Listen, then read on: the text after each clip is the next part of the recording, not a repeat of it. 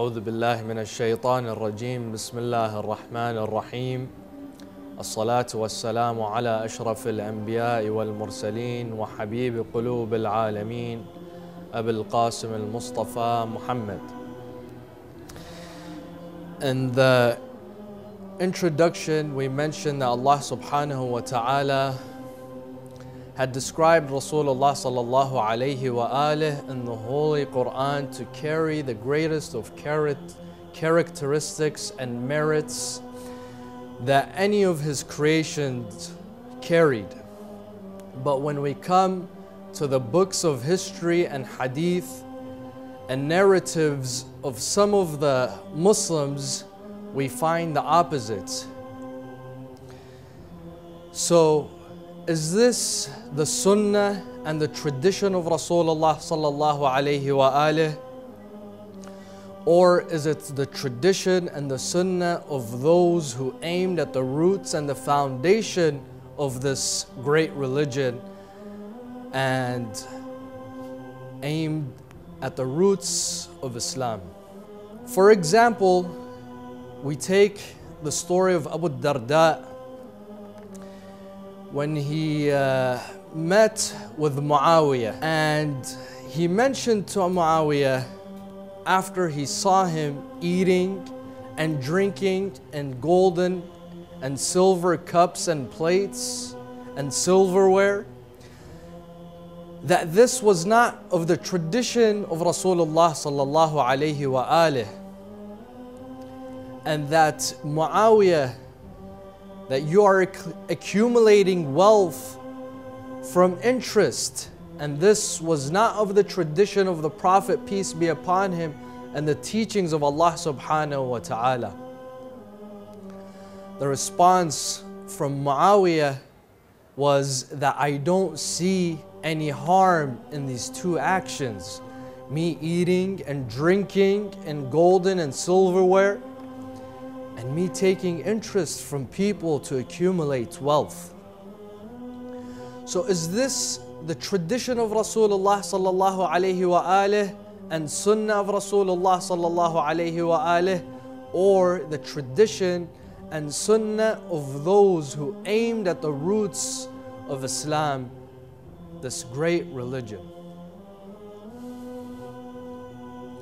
In the traditions of Al-Buhayqi, it is mentioned that one year the Muslims at the time of the ruling of Uthman, the Muslims were in Mina at the time of Hajj. And at the time of Rasulullah sallallahu alayhi wa alihi, Rasulullah would pray 2 units of prayers, which is called Qasr. But Uthman, at the time of his ruling, he prayed 4 units in congregation with the Muslims. Al-Buhayqi mentions that Uthman became ill one day. So the Muslims requested from Ali ibn Abi Talib, Amir al-Mu'mineen alayhi afdal salatu wassalam, to lead them in congregational prayer. Amir al-Mu'mineen alayhi afdal salatu wassalam asked them, would you want me to lead you in a prayer of congregation that is similar to the congregational prayer that my beloved cousin and Rasulullah sallallahu alayhi wa alihi would lead in the city of Mina, which were 2 units, 2 rak'ahs? Or you would like it to be otherwise? They all raised their voice that no, we want the prayers of the Khalifa or the ruler of their time, meaning Uthman ibn Affan. And Amir al-Mu'mineen alayhi afdal salatu wassalam, Ali ibn Abi Talib, immediately declined their request and told them that you must pardon me, I cannot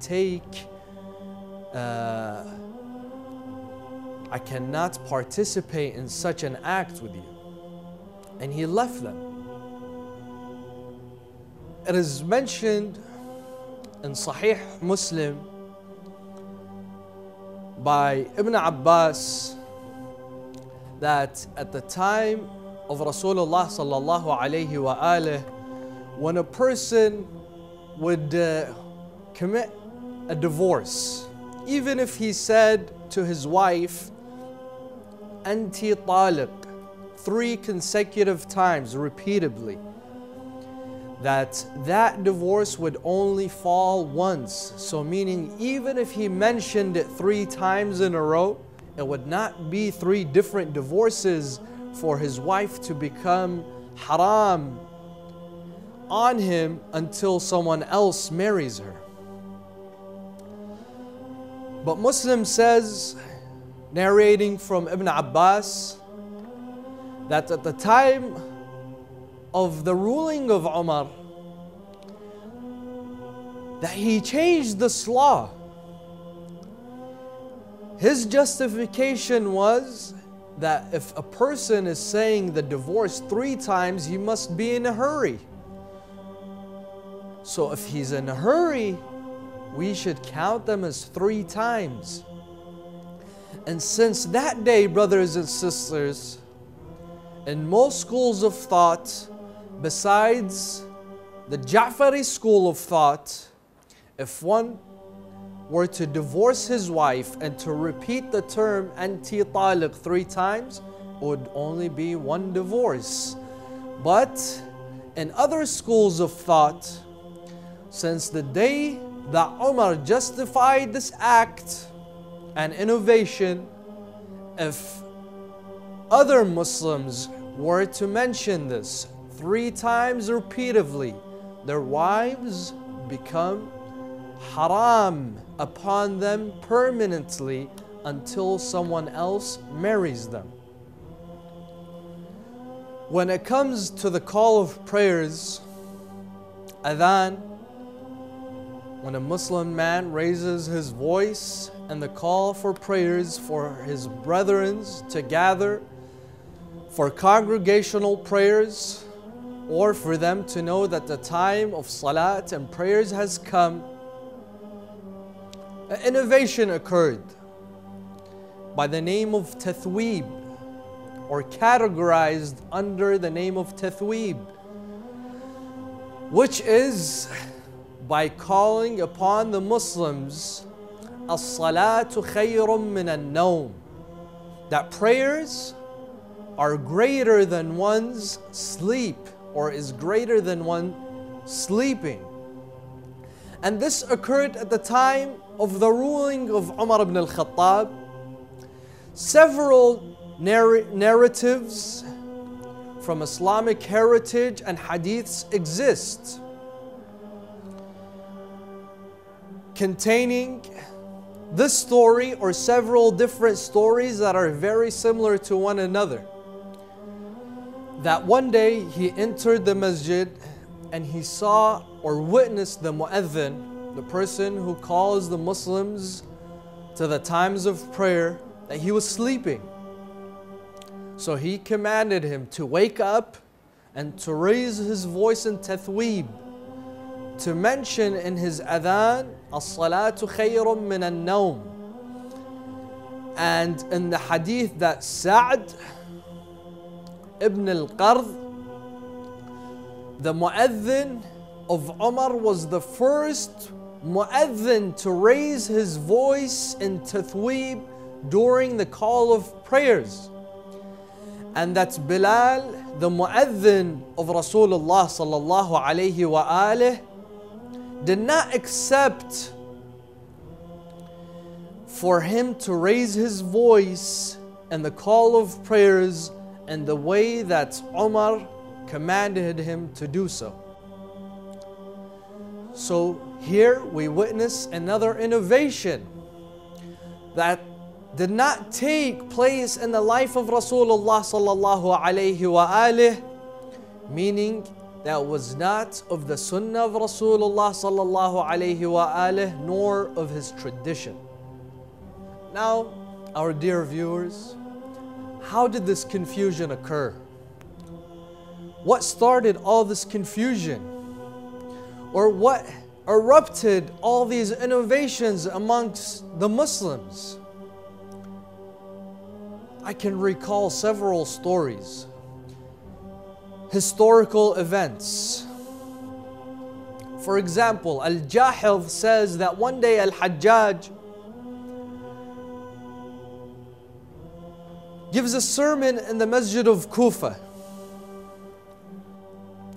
and he starts to remember those who visit the grave of Rasulullah sallallahu alayhi wa alihi or make pilgrimage to the city of Medina. He states in his sermon that God cursed those who visit the grave of Rasulullah sallallahu alayhi wa alihi in the city of Medina. Those who visit sticks and stones. He does not mention that these people are going to visit their prophet, the Prophet of Islam, Muhammad ibn Abdullah sallallahu alayhi wa alihi. He says that they're visiting sticks and stones. On the other hand, in his sermon, he says, why don't these people visit the palace? The palace of their Khalifa. Now, let's see the comparison. He curses those who visit our beloved Prophet, and he says they are visiting sticks and stones. But if they visit Abdul Malik bin Marwan, their Khalifa, then they have sought nearness to Allah subhanahu wa ta'ala. And at the end of his sermon, he says and states, don't they know that the Khalifa of a man is greater than the messenger that Allah subhanahu wa ta'ala sent to them? One's Khalifa, like Abdul Malik bin Marwan, is greater than Rasulullah sallallahu alayhi wa alihi in the heritage of some Muslims, by the words of Al-Hajjaj ibn Yusuf al-Thaqafi. In another tradition by Al-Khalid al-Qasri, this narrative states that he mentions and swears by his Lord. He swears by Allah subhanahu wa ta'ala that one's Khalifa is greater than all the messengers of Allah subhanahu wa ta'ala that He sent upon mankind for guidance, to guide mankind, to have them walk upon the straight path. Messengers like Jesus, Moses, Abraham, Noah, and Muhammad sallallahu alayhi wa alihi. That one's Khalifa is greater than all the messengers that Allah subhanahu wa ta'ala sent upon the sons of Adam for guidance. In the book of Tahdhib Tarikh Dimashq, it states that Al-Hajjaj would mention to all those around him, to the Muslims who saw him as a person in the position of power, as a person in the position of legitimacy, that Allah subhanahu wa ta'ala never stopped revelation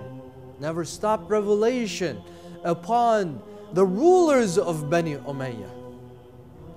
Now, brothers and sisters, we must ask ourselves, if these hadiths exist in the books of the Muslims, are these the traditions of Rasulullah sallallahu alayhi wa alihi, or the tradition of people like Khalid al-Qasri, people like Al-Hajjaj ibn Yusuf al-Thaqafi? So whom do we take our religion from? Some of these hadiths, some of these narratives are in the most authentic books of the Muslims. Books, as we mentioned, that come directly after the Quran, as genuine as the Quran seen in the eyes of some Muslims. And when it comes to Islamic tradition and hadith of some Muslims, not only the position of prophecy or prophethood or the position of the messengers of Allah subhanahu wa ta'ala had significance or respect.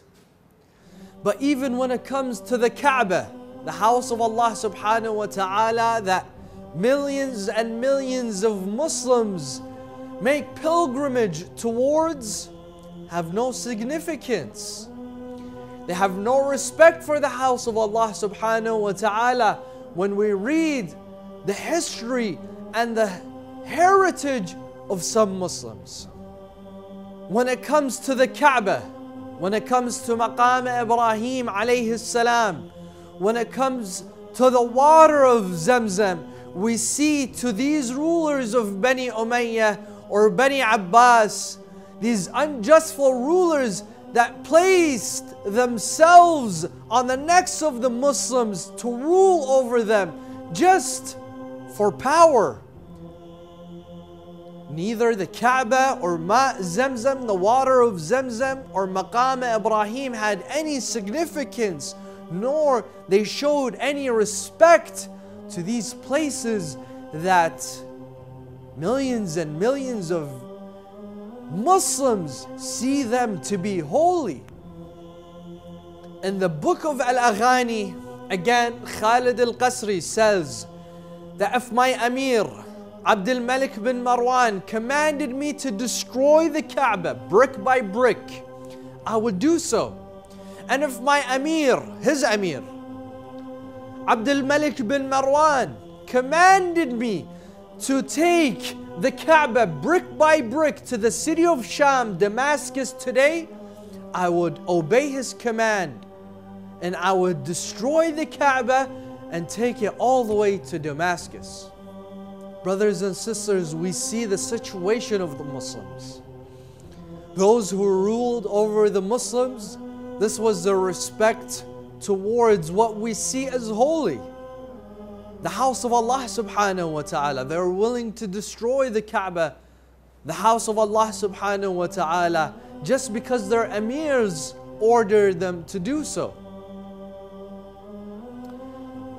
So we must realize that at the time of the rulers or the khulafa, it's not what we think or what we are told as it happened. Thus, we need to clarify history and the tradition of Rasulullah sallallahu alayhi wa alihi, what occurred in his lifetime, what occurred after his lifetime. Brothers and sisters, Muslims came to a point that a person like Hudayfa ibn al-Yamam, a commander of the Muslims, one of the leading commanders that were in charge of bringing Bilad Faris, the land of Persia, into Islam, says that I feared my prayers in public. I would not make my salah in public. That Muslims were in a situation and a time era that every single one of them feared to make their prayers to Allah subhanahu wa ta'ala in public, and we had to conduct our prayers in secrecy or privacy. This is Hudayfa ibn al-Yamam, one of the greatest companions of Rasulullah sallallahu alayhi wa alihi, saying this. So how about when it came to the average Muslim who was not a general of the Muslim military or the Muslim army? When it came to the average Muslim, how do you think they lived? What kind of persecutions they lived under? Now, our dear viewers, after hearing and witnessing such events and historical occasions within the Muslim history, Islamic history, we see that we cannot rely on all sources that are represented to us. We must filter Islamic heritage, Islamic history, what took place, what is true, what is false. Of course, What I present is not from myself. We'll present the sources of every single hadith and occasion or story mentioned on this show. Our dear viewers, join us on this program in which we will try to illustrate the most authentic of events and most authentic history that took part in the life of Rasulullah sallallahu alaihi wasallam before Islam, before his message, during his life, and after his departure. This is all for today's episode. Join us in the next episode of the Master of Messengers. Assalamu alaikum wa rahmatullahi wa barakatuh.